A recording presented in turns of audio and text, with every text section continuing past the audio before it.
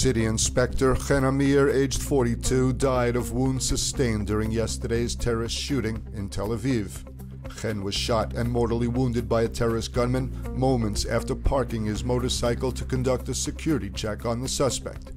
The terrorist, identified as 22-year-old Kamel Abu Bakr from Jenin, had been hiding from security forces for the past 6 months.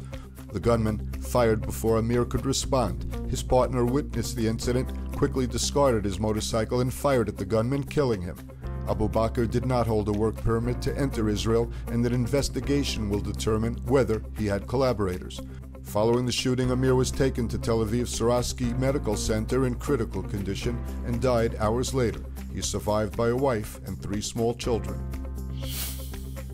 The High Court and the government are on a potential collision course over the recusal law passed by the governing coalition.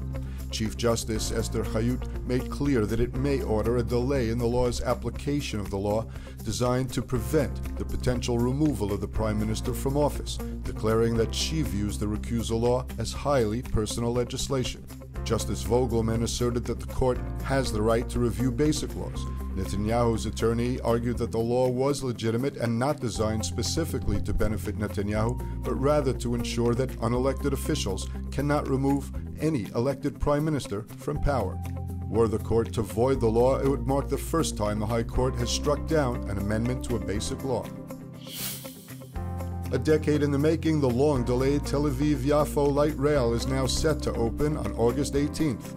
The Transportation Ministry announced that final safety permits were given, allowing the Red Line to start rolling through the congested Israeli economic and cultural center. A string of delays have repeatedly pushed back the opening. The line will travel 24 kilometers from Petach Tikva northeast of Tel Aviv to Bat Yam south of Yaffo.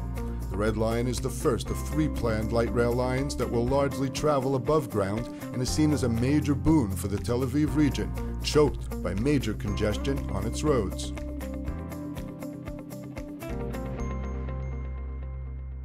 So, we know the news is volatile and fast-paced, and we want to let you know that ILTV's new app is now available. So if you want to stay connected to the latest news from Israel, the Middle East, and the Jewish world, download our app now on all your devices. It's available in the App Store for both Android and iPhone.